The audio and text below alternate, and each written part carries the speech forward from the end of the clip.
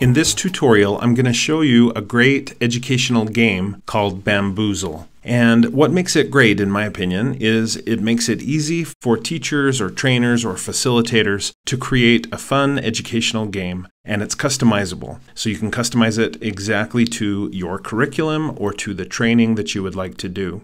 And Baamboozle really is designed to be a whole class activity or a whole group activity, with the teacher or the instructor up front running the game and the students playing the game. As you can see here on their website, they have a list of some of the nice features. There are some featured games and basically a library of games, so you don't really have to prepare even in order to use Baamboozle. Let's say you do prepare for it, you create a game in Baamboozle with specific questions you'd like to ask your students. Every time you use that game that you've created, the students will experience it differently. So let's get started now learning how to create educational games with Baamboozle. So here at the top of the screen, I'm going to click Sign Up for Free in the upper right. In order to really use Baamboozle effectively, you do need to sign up for a free account. Once you've filled out the sign up form and clicked Sign Up Now, you'll get a message that says to check your email to click the link in order to verify your account. Now that I've done that, it wants me to sign into my account, click Sign In, and now my account with Baamboozle is set up. Before we make our own game, let me just quickly show you some of the featured games that they have here. Here's one called Big, Bigger, Biggest. I'm going to click on that one, and you can see there's a preview of the questions that go with this game. And if you want to, you can let the students see these before you even begin. If you want to, you can even show them the correct answers using this button here, Hide and Show. Once you're ready to begin, just click Play Game, and you get some instructions. Separate the students into teams. Teams take turns choosing random questions, and then in their teams, they try to figure out the right answer.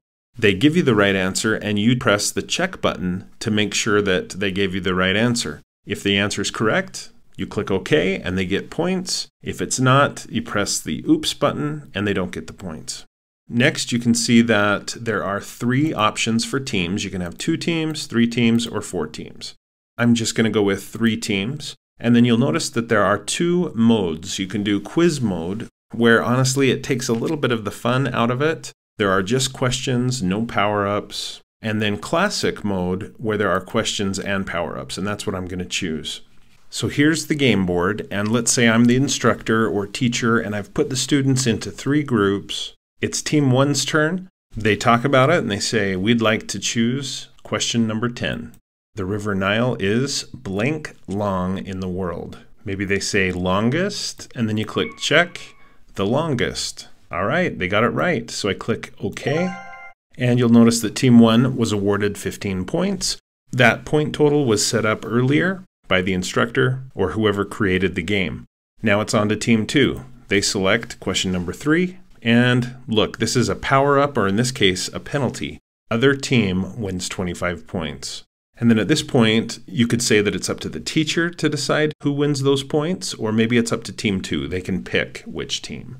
So let's go with Team 3.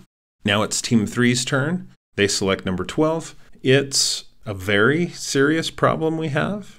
Let's try that. The most serious. Okay, got that wrong. So I click Oops. And now it's on to Team 1. So you get the idea. There are other power-ups that are part of the game. Give me a few seconds and I'll find more power-ups so that you can see what they are. So here's another example of a non-question square, just no points. It's basically skip your turn. Here's another one, lose 20 points. But those are some examples of special squares that there are in a lot of these games. So I'll click back. And at this point, you could review with the students and say, okay, which ones did we miss? What was the right answer in each case? And you could review it that way. So that's basically how playing Baamboozle works. Let's now create a game. So I just clicked here where it says My Games in the upper left corner, and I don't have any games at this point. I'll just click here, Create Game. What's your game called? This is going to be Spanish infinitive verbs. In addition to typing your title, you can also click Choose Image. And I'll just click on Spanish 2 and use that as my image. It's basically a banner Next, I give a description of this game. Now I click Create Game. At this point, the game exists, but I need to add questions to it. And just to make it so I don't have to type so much, I'm just going to type a Spanish verb on the left and an English translation of that on the right.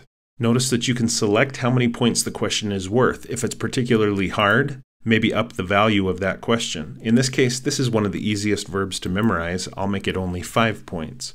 And changing those points adds to some of the variety of the game and makes it, in my opinion, a little bit more fun. That not all questions are worth the exact same amount of points.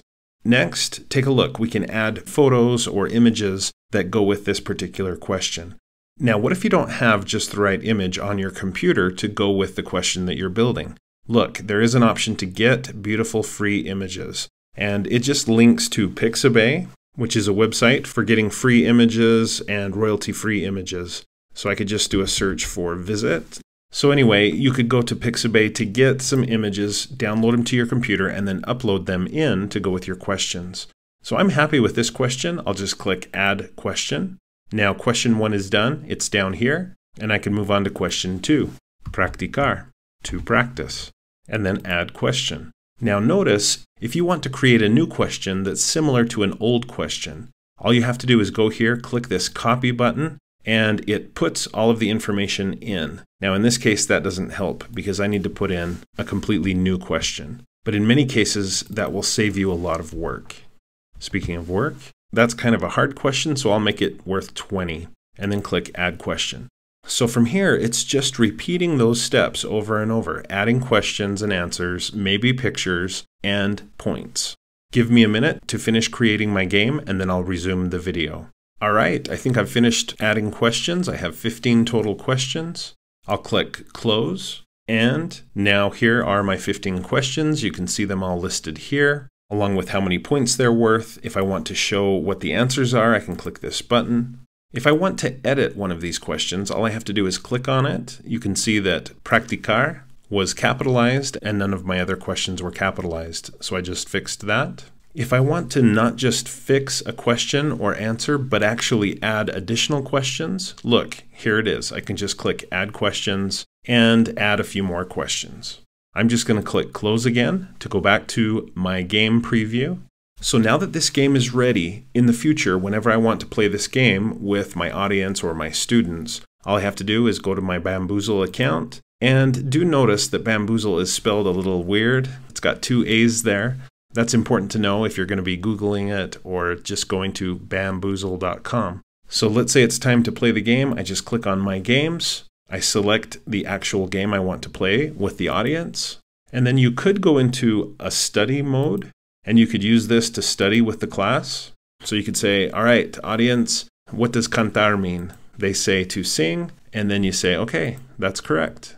And so this is a nice study mode to maybe get ready for the actual game. But then when you're ready to play, just click Play Game.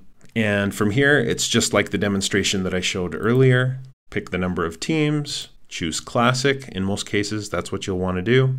Split the students up into teams. Team 1 picks their question, and then you as the teacher, once they give the answer, just click Check and decide whether their answer was wrong or right. I'm going to click back just to show you one last thing that you need to know, and that is that each game has settings. So if you go to settings, you can change the name of the game, the picture that goes with it, the description.